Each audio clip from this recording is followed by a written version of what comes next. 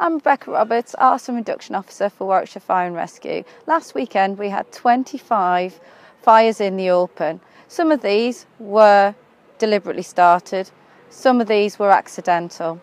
As you can see, the ground is quite dry.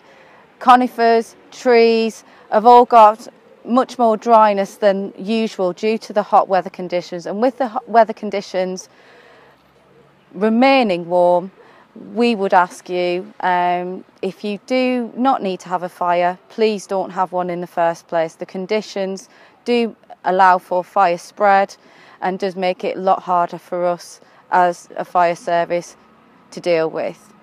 In particular, we've had field fires that have spread much more rapidly than people would intend. So what we are asking everyone to do is just to stop, think, do you need to have a fire?